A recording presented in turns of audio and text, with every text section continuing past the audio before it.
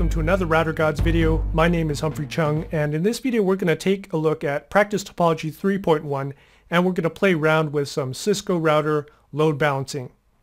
And the way we're going to do that is we're going to take our two routers, and you can see our topology here. It's our two routers, two loopbacks, and two fast Ethernet links. We're going to make static routes going from R1 to R2's loopback 0, and then we're going to make a mirroring static route coming back from loopback 2, or from router 2 going back to R1's loopback 0. One of the static routes is going to take the upper path of fast 0, 0. The other static route is going to take the lower path of fast 0, 1. And because both will be static routes going to the same place, it's going to be then up to the IP CEF table to decide how to load balance. Now you might be thinking load balancing is pretty easy, right? You'll just load balance per packet. One packet's going to go up, one packet's going to go down. But as you'll see, it doesn't do that. And by default, it's going to work a little bit differently than what you thought it did, or what you thought it was supposed to work. So let's bring in router 1. All of our IP addresses are already configured. We just need to put in our static route. So it's going to be IP route. We're going to all 2s. It's going to be a /32 mask going out fast 0, 0. And our next hop is going to be 10.10.12.2. Make our lives easier, we're going to hit the up arrow, change the fast 0, 0 to fast 0, 1, and change the 12 to a 13. Hit enter right there. Exit out, do a quick show IP route to verify that everything's good. And we have our static route in there, so that looks good. Going to go to R2. Going to add in our IP route. We're going to all 1s from R2. It's going to be a /32 mask. Going out fast 0, 0, and our next hop is 10.10.12.1. Hit the up arrow, change the 0, 0 to a 0, 1, and change the 12, 1 to a 13, 1. Do our quick verification, show IP route, and you can see there our static route going to loopback 0 of router 1. It's right there. Actually, it's right there. Those two lines. And it looks good. Okay, we go back to R1. Let's do a quick ping to make sure we have connectivity. So I'm going to ping loopback 0 and R2. That's good. Whoops. Looks like I had a debug on from previous video. So that's good. We're going to do ping of all 2s from source loopback 0.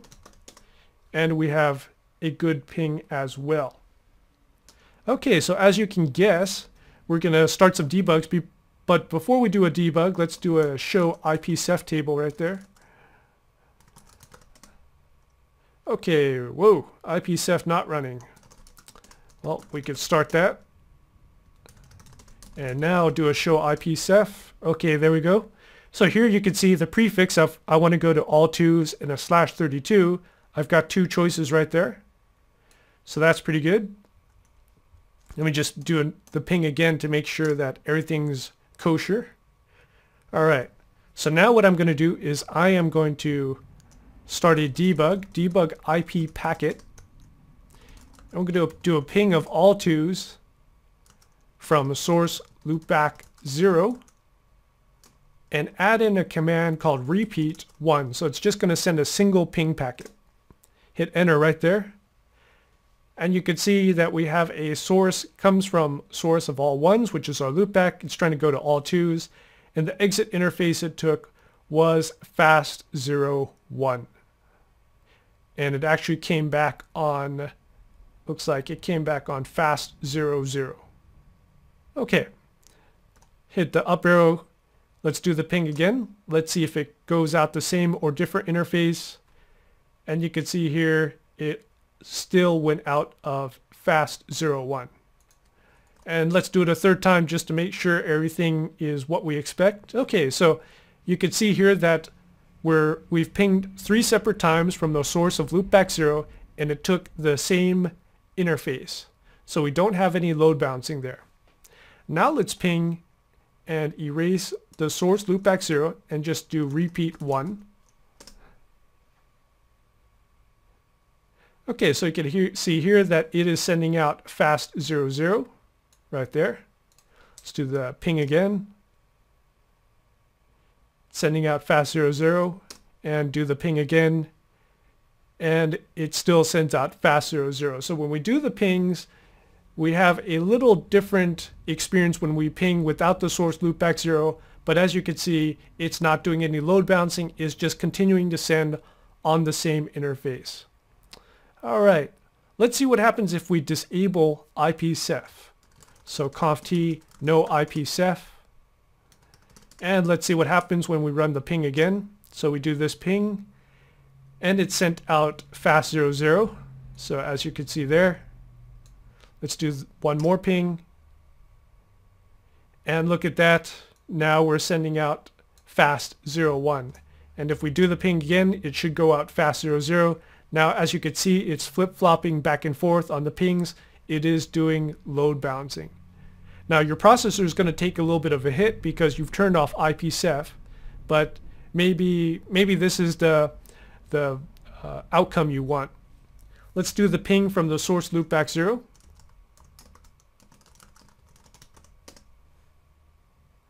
You can see here it went out fast 01, and as you can guess, if I do the ping again, it's going to go out fast 00. Okay, so we know we can get this to ping. We can get this to load balance per packet by turning off IP CEF, but that's probably not what we want. It's not very optimal. So I'm going to go to conft, we're going to turn IP CEF back on. And just for sanity's sake, let's do a ping. You can see it goes out fast 01. We do a ping again, fast 01. So we're back to our normal behavior of not load balancing per packet. Okay, so now let's see if we can change it with a interface command. It's actually pretty cool. We go to conft, and we're going to go into interface fast 00, and we type in IP space, do a question mark, and somewhere in there, load sharing. Look at that. Style of load sharing. So we'll type in load, hit tab, load sharing, hit the question mark, and there we go. Per destination or per packet. I think I like per packet.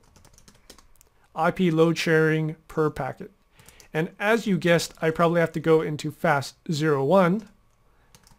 Do the same command, IP load sharing per packet.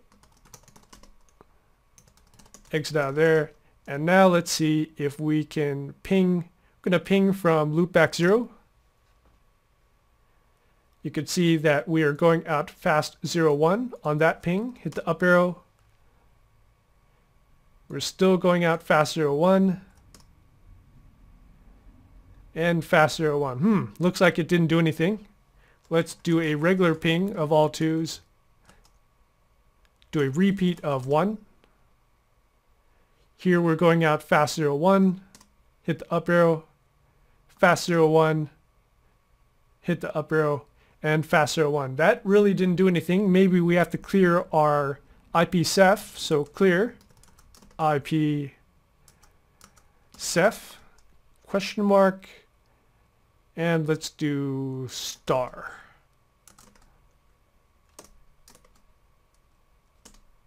Whoops, looks like we have to add in some other stuff.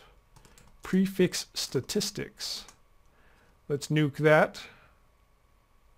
And I'm going to do a clear IP CEF, and you can actually enter the prefix, all twos right there. Prefix mask, we'll add in the all 255s. And looks like we have to add in the word prefix statistics. Alright, do a show IP CEF. We've got our entry there. Let's see if it works now. And incidentally, before we do the ping, we can actually do show IP CEF, and you can actually type in the prefix, and it's going to give you a heck of a lot more information. So let's see, 000. You can see here that it's saying 0 because we just cleared the counters. And let's see what we got here. All right, so let's do the ping. The up arrow a whole bunch of times. So ping all twos, repeat 1. And it went out fast 01. Hit the up arrow. And now it's going out fast 00. Hit the up arrow again. Fast 01. So now it's flip-flopping back and forth on the direct ping. Let's do source loopback 0. And we've got fast 00, do the ping again, and it's going out fast 01. So you can see there that we did the IP load sharing per packet command on each interface, but to make it actually work, we had to kick it over by clearing out the IP CEF prefix statistics, and just for good measure we went in there and nuked it for the prefix that we wanted as well. So another thing just to end off with is, as you can see from our pings, so we're going out different interfaces. So there we're going out fast 00. Here we're going out fast 01. As you can see here, this is the interface that it's coming back on, fast 00. Let's see if it's taking a different interface on the round trip, on the return trip. Still fast 00. And it's still fast 00. So the reason for this is that the other side, it is still operating on the per destination load balancing. It's not flip-flopping back and forth. If you wanted to make the return trip load balance, what you would have to do is set the IP load sharing per packet command on each interface and then kick over IP CEF. Alright, so that was a nice video, hopefully a nice video on playing around with load balancing on a Cisco router with static routes. Thanks for watching.